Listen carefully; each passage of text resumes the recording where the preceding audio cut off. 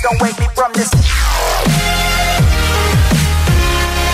What's going on, legends? LGG Alden here. Today I'm back with another base building tutorial for the forest. Now, if you've ever seen in the game, you see this little like peninsula sort of thing, and there's a giant tree out there. Now, I've been thinking about this a lot, and I've actually done this in single player before. This time I built it using mods only for the purpose of the video, but I'm going to show you guys how to make a really cool base. So as you can see, if I sort of fly over to here, it all comes to life. Now, this isn't the most efficient way you can build a base, but this is definitely a very cool system. So I'm going to show you guys how to do it. It will stop all mutants from coming on this side of this peninsula. As you can see, there's a tree house, there is the actual storage house, even a camp, little farms, and everything that you need here.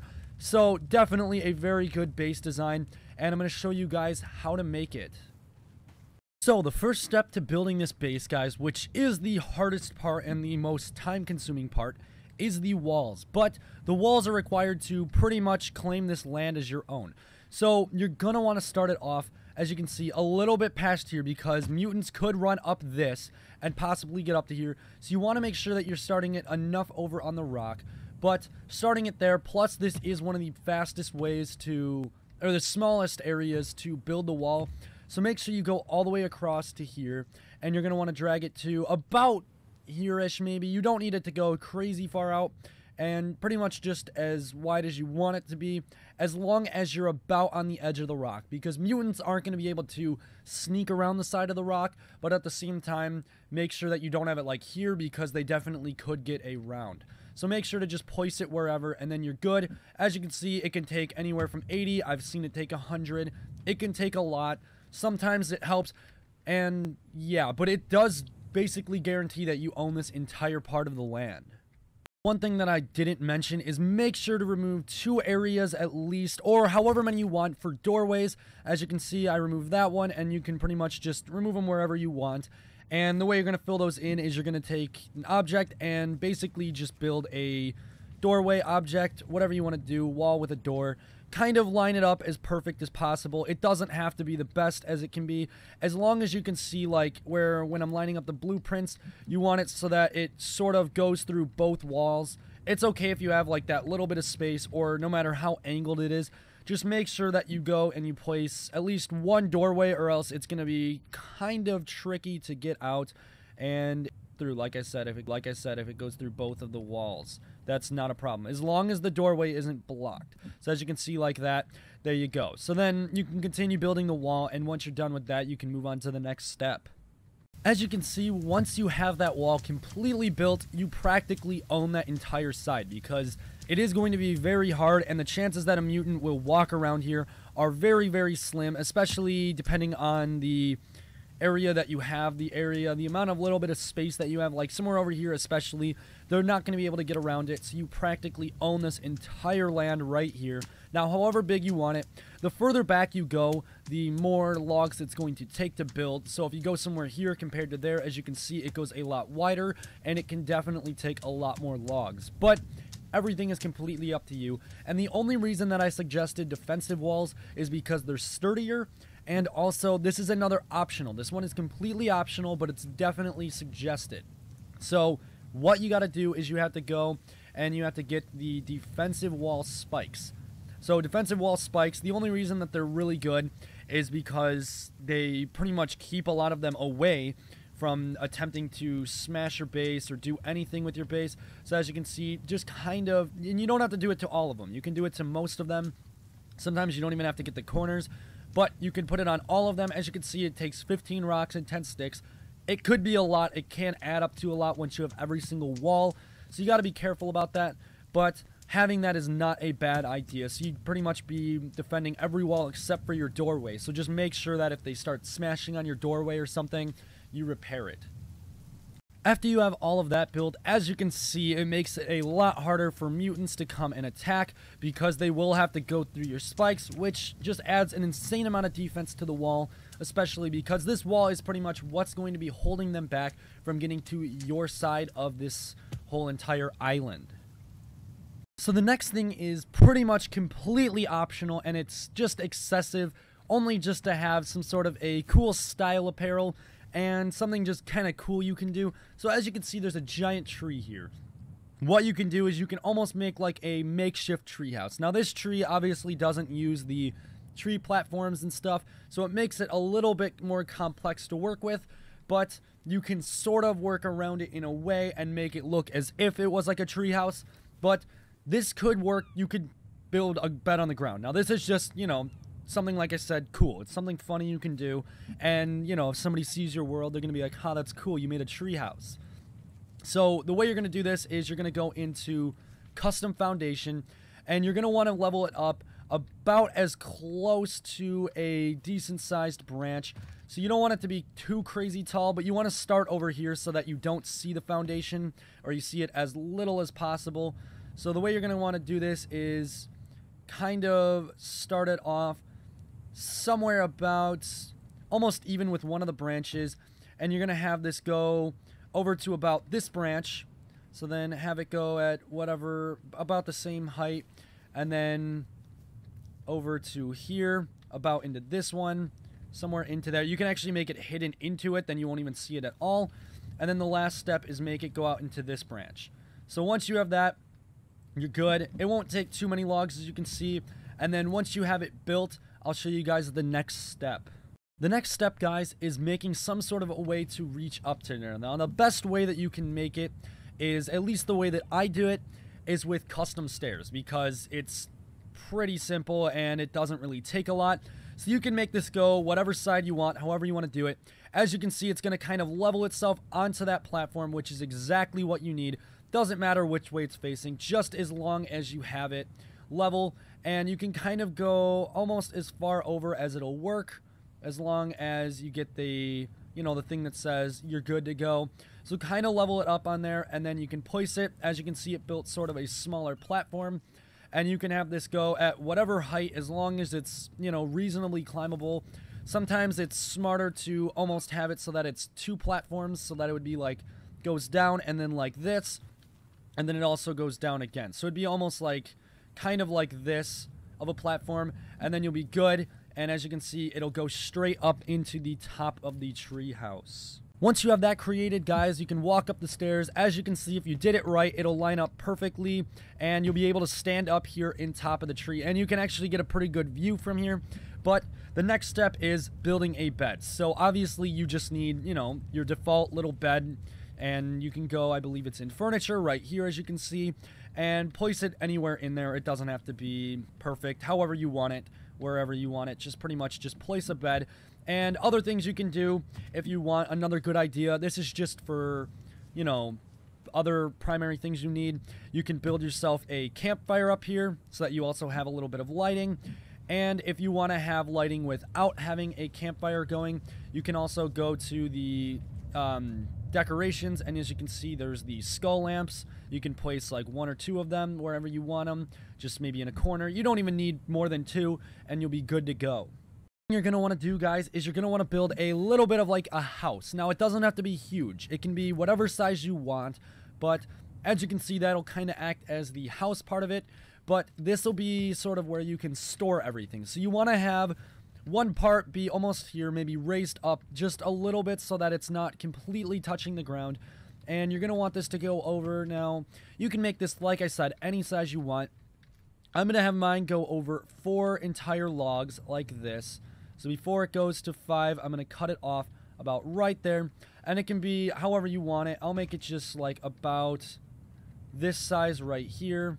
So about like this. And then you can just have it go completely all the way around however you want it to be. It's completely up to you guys. But as you can see, and then you can just have it go back to here. So there you go. You connect it and you're good. So now you have a little bit of a platform, as you can see right there, which is good. That's what you need. And then you're going to want to build that, and then you're going to work on a little bit more interior walls and other things. Like I just said, you're going to want to build custom walls around it. So just grab the custom walls, and all you have to do is hold C, and it will make the walls. Now, you want to pick the best spot for the door. For me, I'm going to have it right over here because this will be the easiest spot to put my door, and it's closest to the ground without having any issues, and it's right by my other stairwell. So if you want to make like little lookout areas, you can add windows over here. You can put windows wherever. You could also have windows over here so you can see out. Doesn't matter, wherever you want windows, anything, whatever works for you, however you want it, and then just go ahead and build all of those walls. The next thing you're going to need, guys, is a little bit of a stairway just to get yourself into there. So what you're going to need is you're going to get custom stairs. All you have to do is pretty much just align it onto there, however you want it, pretty much, and then just have it go down. So however you can get it to work best, because depending on the height, obviously it makes a huge difference, but whatever you can get to work for it, however you can do it, go ahead and try your best at placing it. I kind of did a bad height, as you can tell. It's a little bit trickier to get it, but almost something like this works completely fine, and you'll be good to go. Also, you need to add a roof. So you can just go into build, and you'll see there's one for custom roof. Make sure you have it lined up on the top, not on the bottom. If you line it up on the top and you hold C, it'll go completely around, and then you can pick whatever height. So if you want it to be really tall, you want it to be short, it's completely up to you. Whatever height you want it at, go ahead and put it there. You have that, guys. This is where you can start putting in anything you want in here. This is almost like a storage room in a way. So the way you can use it is you could give any type of storage holder. You can use all of them, any of them, whichever ones you want. So you could have like a medicine cabinet somewhere. You could have multiple medicine cabinets. You could have multiple anything. So for instance, here's how I would do it. I would take a medicine cabinet. I would also have a snack bar, which is, you know, all of the essentials. And I mean, most of these are probably not going to be completely used all the time, but at the same time, it doesn't hurt to have it. So like you could put a weapon rack. You can also put the explosive holders. And then it's up to you how you guys feel about putting the, what's it called? These ones, all the different stick, logs, and rock holders. You could put these in here, or you can keep them outside. I don't know if I would necessarily bring those inside, because those are a lot of building supplies and not useful tools and things. So they're not necessarily needed here, but it's however you feel about it. You can put it, you don't have to. It's all up to you. Proper lighting in here, guys, you can use any sort of method. Another, probably decently good one, is using a bunch of skull lamps, which is, you know, it'll give you plenty of light, except when it comes to these, you'll probably need to split it up evenly so that it lights up everything, and you might want to light it up on each side. If you use the skull lamps instead of the hanging skull lamps, what you can do is you can just put them on the ground. You can put them in corners, you can put them in the center, or you can build fires. It's up to you. I prefer skull lamps because with the skull lamps, you don't need to always light them. They automatically produce light. As you guys can see, I sort of tricked mine out to make mine look a lot cooler. Now, you don't have to go this far with it. You can if you want. This is pretty much because I made such a huge room. Now, you can make this so much smaller. You don't need a very huge room, or you could put all of this outside. I recommend putting it into a room just in case, and it's also so that everything's kind of lit up and you have almost like a storage room. Also for everything that you need, I have medicine cabinets, baskets to hold arrows, bones, snack holders. You have the drying racks, stick holders, rock holders, weapons, explosives, bunny pen things. You have a bench, and I also even have my axe hanging up. And I also put campfires in the middle. It's up to you however you design this room. This room, I would say, is primarily going to be for storage, and it's a very good, useful kind of area to have. Now, make this a lot smaller. I made this way too huge, so make sure you don't have a giant, massive thing, but it also does take up a lot of this land, so it is kind of a good filler in a way. Little extra thing you guys can make if you want is sort of like an archery range kind of thing, something to practice. You could put a couple little archery things over here by the tree if you want to. A good reason to have them by the tree is so that if you miss from here, like you can shoot anywhere from here, you can shoot further back, you can shoot at this angle, however you want to put them, wherever angle. I would definitely recommend putting them somewhere against a wall or something, like for instance like this tree. Having it against there, it prevents you from accidentally shooting, and like if you were to have them over here, if you miss, it goes straight into the ocean and you lose your arrow. You could also have it so that it faces somewhere like here if you want to. Just something different you can add. You can put it anywhere you want. It's completely up to wherever you want it, but somewhere against the wall is definitely recommended. Water and food are also some really important things. Like, I know in here we already have the rabbit holder and we also have the drying rack, but other sources of food that are really good is obviously small gardens. Now, you have a ton of land, so anywhere in this land that you feel like placing a garden, whether it be further back, whether it be over here, I'm going to place mine back behind the tree, and you can kind of put as many as you want wherever you want. So having a lot of them is actually a really good thing, because you'll have plenty of food, and the more that you grow, the more seeds you get, and the more you can plant. And overall, it's one of the fastest sources, or best sources, for getting food besides killing animals and things. So, plus you get the plants, and you can use those for a lot of things. So yeah, building as many of these as you want, covering up. I usually do it behind the tree. You can do it anywhere you want. You could put it over here in the normal land, but another thing that you really need is water collectors, because obviously water is a very important resource. So you can put those anywhere. I usually put them out here. Making sure you have them outside is a really good thing, so that they fill up when it rains. So put as many as you want. I usually only get about 3 of them at the max, just in case that, you know, not a lot of rain comes, and then it'll at least fill up 3 of them. So yeah, that'll just be like a good source of food and water. A little bonus thing you can put around here if you want, you can make fences. You can use either normal fences or you can use bone fences, whichever one you feel like using. I'm going to do normal fences just for this video, but if you have a lot more bones or something, definitely use a bone fence. As much as it is stronger, it's not really going to make a huge difference. You're not going to really even need a fence based for protection. It's more just for style and look and all that, just to make it, you know, a little bit of a cooler farm, and it makes it feel more like a farm. So you can have this go pretty much just completely in a circle, and then make sure to remove a few of them just so that you have ways into there. So like something right there, you could also remove another one over here, wherever you feel like doing it, however you want to go. Just make sure that you do have some sort of a way into your little farm, and you'll be good. One of the last major things, guys, that I want to show off that's really important about this base is lighting. As you can see, it's very dark here, and that's kind of a bad thing. You don't want it to be too dark. In here, it's obviously fairly lit up if you light it up the same way that I showed you guys, especially having, like, if I put campfires in here, it makes it even brighter here, which is pretty much exactly what you need. And this room will be lit up pretty fine as long as you use techniques like this.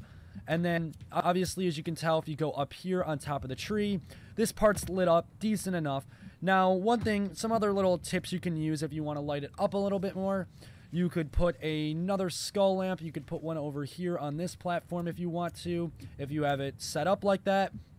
You can also have the fastest way to light up something, and the most huge area, the biggest radius of lighting, is bonfires. Bonfires are huge lighting resources.